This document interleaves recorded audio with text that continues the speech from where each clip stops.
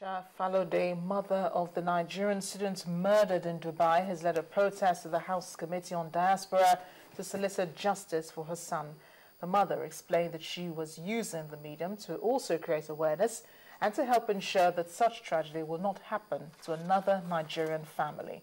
The committee promised to use everything in their part to make sure justice is served in this case. I have come here because I have lost a son. My life has been altered forever.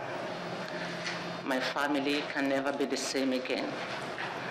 And to know that my son did not die naturally, that he was murdered, I felt that I owe it as responsibility as a mother.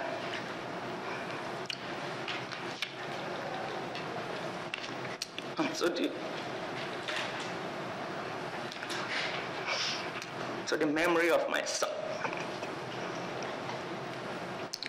to get justice for him, and also to bring this awareness to the Nigerian public that we must not keep quiet. This committee has been in touch with the High Commissioner, in our ambassador in Dubai, Mr. Awalu, and he actually also forwarded to us a copy of the forensic report on the death of your son and all that. And what we are going to do is ensure that we follow up on this case. I think the best thing we can do, the only thing we can do for your son, is to ensure that those that were allegedly involved in his murder should just be brought to justice.